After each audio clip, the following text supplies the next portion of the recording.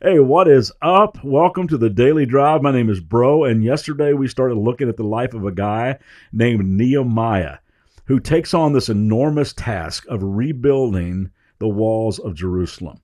The people are finally coming home after decades of captivity and exile, but the wall that would protect their city from more invaders who wanted to keep them in bondage, well, they were just a stone upon stone mess of rubble. So Nehemiah feels moved to oversee the project and he goes back home. Now, we're just kind of cherry picking from his life some qualities that mark great leaders.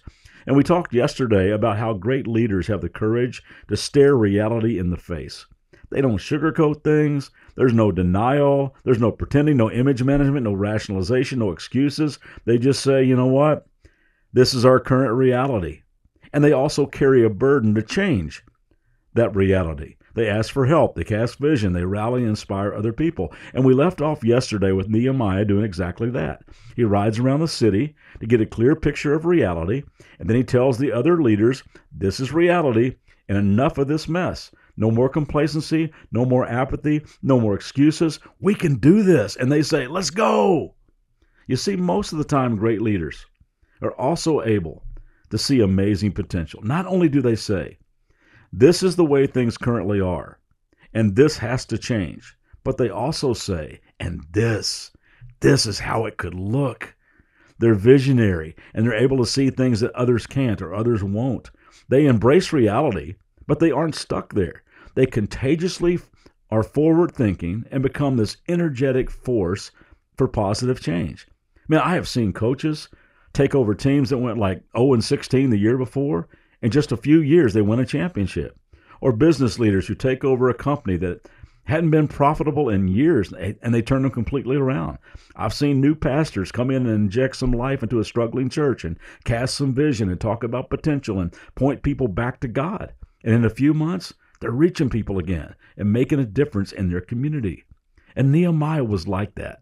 Just a humble, ordinary guy who was able to paint a picture of the way things ought to be. Began moving people from this is how it currently is to this is how it's going to look someday, and this is how we're going to do it. Now, Nehemiah certainly has to deal with some critics and a whole bunch of naysayers, but he says to them, not in a cocky, but in a confident way, I'm telling you, with God's help, we're making a comeback. And man, do they ever. When I read Nehemiah's story, I also notice that great leaders are not afraid to make huge asks. There's a humble boldness about them. And no, humble boldness is not an oxymoron. The two go together. They just have this vision, and they believe in their cause so much that they're not afraid to ask others to partner with them. And I love how Nehemiah makes a big and bold ask of the king that he served as a cupbearer. And I love how he retells it in chapter 2. He writes, I was serving the king his wine. I had never before appeared sad in his presence. I love that line. He's just saying, I was usually pretty happy. I served with a great attitude and joy. And it's so much so the king knew something was up. So the king asked me, why are you looking so sad? You don't look sick to me. You must be deeply troubled. And then Nehemiah writes, then I was terrified. See, courage is not the absence of fear, but moving ahead in spite of the fear. And Nehemiah replies to the king, well, long live the king. How can I not be sad? For the city where my ancestors are buried is in ruins, and the gates have been destroyed by fire. And the king asked, well, how can I help you? With a prayer to the God of heaven. You see, you can pray on the fly. God, just help me in this moment. Give me the right words to say. Help me say with the right tone, the right humility. So I replied, if it please the king, and if you're pleased with me, your servant, send me to Judah to rebuild the city where my ancestors are buried. And the king, with the queen sitting beside him, asked, how long will you be gone? And when will you return? After I told him how long I would be gone, the king agreed to my request. See, Nehemiah worked for an unbeliever. And he didn't rush in and say, okay, here's the deal. 3 years leave of absence or I quit. He knew something had to be done in the heart of King Artaxerxes. So he goes to God and prays for God to soften the king's heart.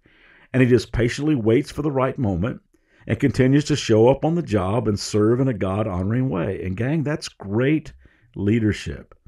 And I don't know about you, but there have been a couple of times in my life when God had to remind me Bro, maybe instead of complaining about how bad you have it on your job, maybe you ought to start thanking me that you even have one right now and start showing up with a better attitude.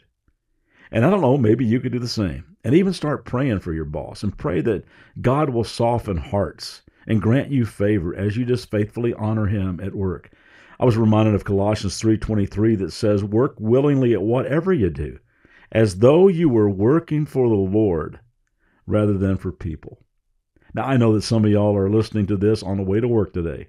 So why not stick these principles and these scriptures in your heart today as you pull into the parking lot? And then just sit there for a little while and take some time to talk to God and ask him to help you walk through the door with a smile on your face. And then walk in with a great attitude, a positive, joy-filled spirit, and do your job with excellence, no complaining, and just see what God might do.